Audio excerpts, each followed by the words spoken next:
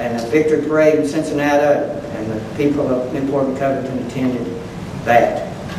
Then when Lincoln was assassinated, public ceremonies for Lincoln. That's it.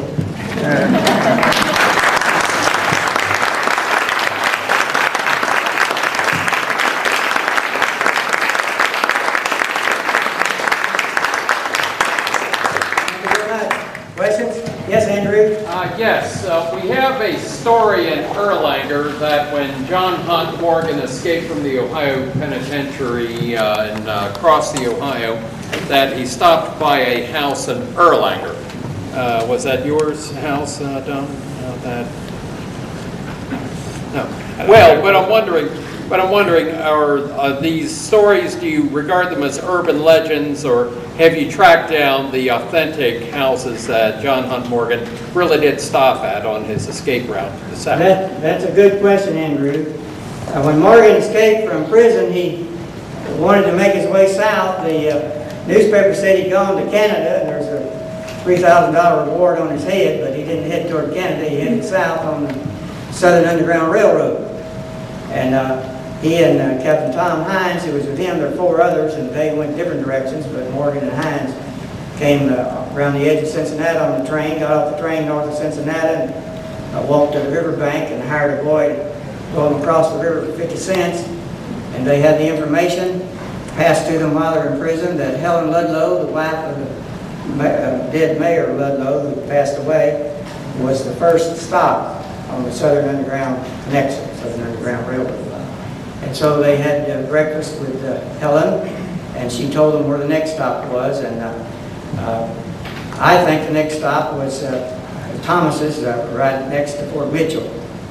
But I don't know after that. This was very secret activity, and to expose who guarded them and who protected them and fed them and kept them overnight and provided horses for them would have been to get those people in trouble. It's like the Underground Railroad going north. It's a secret activity. It's a secret activity.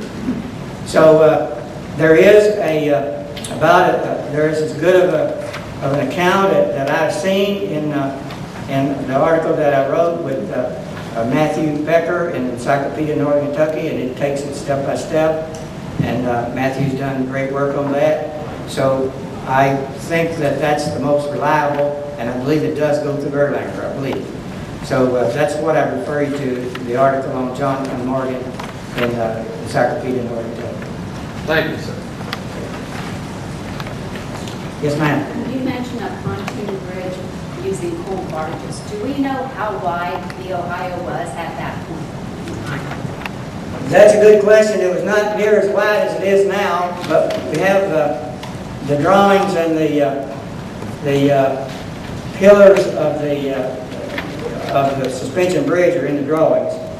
And so it wasn't a great deal more narrow. It was not as deep because it weren't dams yet in the Ohio River, but it was a good ways across there. And I don't know exactly how far, but I would judge it by that, and you can look at those drawings, which seem to be accurate, and tell that it wasn't a great deal less wide than it is now at that point. The Ohio River was not as deep as it is now, and so it may have been more shallow, but its banks don't seem to have changed that much since then. So I'd say it was roughly, judging from the way it looks, roughly as wide as it is now, but not as deep. Yes, ma'am. You mentioned that they thought Morgan was everywhere. Does that mean like some of the stories about the raiders going across the Ohio into some of the southern farms in Ohio, are those true or not true? Okay, good question.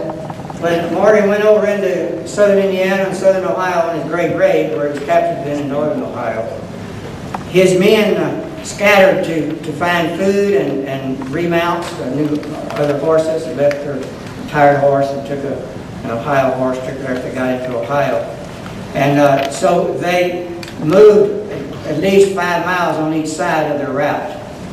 And if you want to know where they showed up and took something, look at Les Horwitz's map. Les is from Loveland and has the book Longest Raid in Civil War. And read his book, and he tells where Morgan's men went. And his map shows everywhere they took something. It's relying on the state records of claims that's with the Ohio and Indiana state government. So it's good primary documents, dependable documents. So yes, they appeared in a lot of homes. They were gentlemen, so much so that the people kept a knife or fork that one of them used, kept the tablecloth, kept the cup, kept the saucer, kept the plate, and cherished them, because this was one of Morgan's men ate out of this plate or drank from this cup.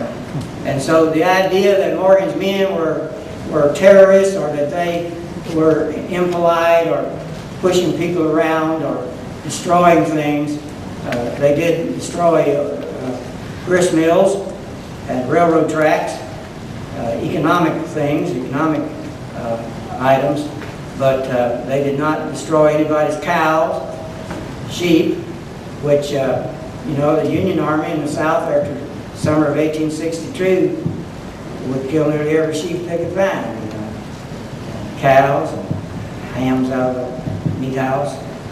Both armies did that pretty much. But Morgan did not do that. They said they had his men strictly under control.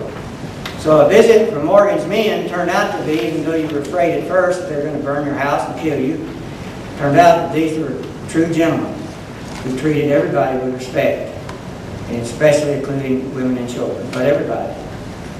Good question.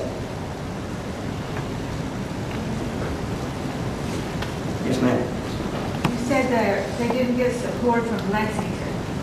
Some of the troops they had to go, said to retreat. Right. Did they ride the horse all the way there to S and all the way back to town? Right. Fast horses and trading horses, so it was like the Pony Express. So right, there was no telegraph, so they had to ride very fast. But that's what happened, and they got back. He attempted, he didn't know how long, thought maybe he could keep Kirby Smith at Fort Mitchell if he could get General Marshall to come over from eastern Kentucky. So he sent a fast courier over to General Marshall, but General Marshall was too far away, up to Marshall. And when that fell through, then he decided to instead order General Heath to withdraw. So yes, that's in the official record, that's in the primary documents published by Congress, official records of the Civil War. That correspondence is there. Good. Do you know anything about the 13th Kentucky Cavalry? 13th Kentucky Cavalry, Formed in Columbia, formed in Columbia, Kentucky. Union Army. I'd have to look it up. I know something about the 15th, but the 13th, I'm not sure. I'd have to look it up. My great-grandfather was in it. Great. He was separated at Camp Nelson, and he walked back to Adair County. It took him 2 months, starting in January. I had ancestors fought on both sides. Some were with Morgan in the Christmas raid, which I didn't know until I wrote the book, and some of the sons of Confederate veterans told me, and some fought on the Union side. So I'm from Paducah, and I had ancestors on both sides. Good. Any others? All right. Great questions. Thank you.